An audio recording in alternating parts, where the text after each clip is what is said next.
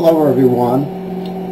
I'm going to show you how you can boil water by using ice water to boil water. You hear the microwave going. I have a bottle such as this one in the microwave, and I'm heating the water, which is colored for better viewing, up to boiling. So I'm heating it for 1 minute. And when it comes out, I'm going to cap it and pour cold water over it, and we're going to see what happens when I pour cold water over the top of it. And you watch the water here as I do that. So we have a few more seconds.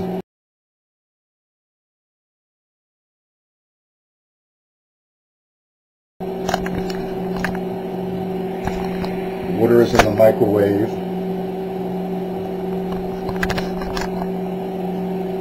Okay, it's 1 minute, so I'm going to stop it. I'm going to cap it quickly. And you can see the water is not doing anything, just sitting there. But I have some ice water here. And let's see what happens when I pour some ice water over the top of this bottle. Okay, you can see that it's rapidly boiling. See the bubbles? Those bubbles are actually bubbles of water vapor. We'll talk a little more about what's going on. A little more ice water on it. And you can see the ice water is causing the hot water on the bottom to boil.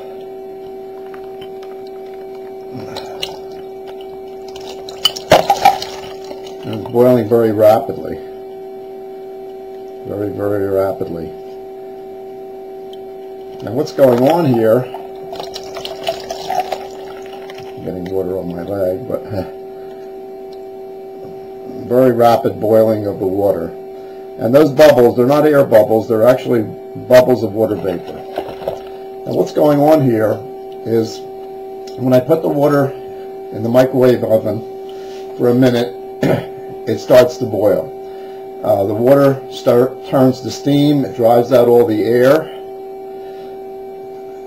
and when I cap it, I have water vapor at the top and liquid water at the bottom. The water at the bottom is about 100 degrees, so water vapor at the top should be at a pressure of about 1 atmosphere. When I pour the cold water on top of the bottle, it causes the water vapor to condense, creating a partial vacuum. But the water down here is very hot, so in order to reestablish equilibrium, it boils and sends the vapor into the top part of the container so as to reestablish equilibrium. I don't know whether I can still get it to boil, but if I put a little more cold water on there, it's still boiling. All right. So it creates a partial vacuum by condensing the water vapor at the top, taking it out of equilibrium, and the water boils in order to reestablish equilibrium. The water is a little bit colder now, and if I remove the top, you'll hear the air rush in because there's a partial vacuum. So this is a nice little demonstration to illustrate how you can boil water by pouring ice water onto a container.